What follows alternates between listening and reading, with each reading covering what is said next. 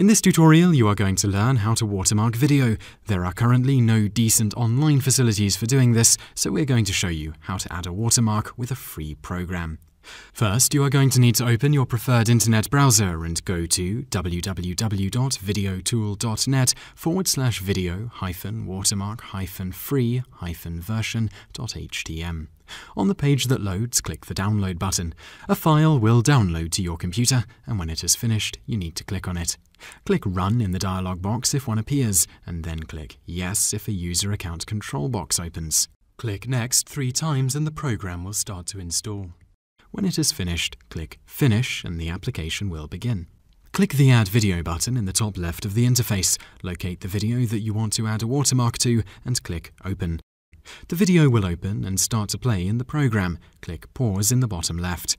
Now click Add Text in the top right, or Add Image if that's how you want to watermark it, and the text will appear on the video. Double-click on the Add Text field that has appeared under the Add Text button and enter the text you want to display here. Click anywhere else in the box to confirm the text. You can now adjust the text color, font, and size in the bottom right of the window. Do this until you have something you like. You can also adjust the transparency further up. Now use the mouse to drag the text around the video screen until you find a good place for it. Before we convert the video, we need to select the output format as the original, in this case, AVI.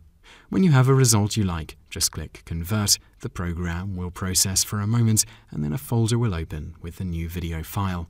Open it, and you will see that the watermark has been successfully added, and that is how to easily watermark a video.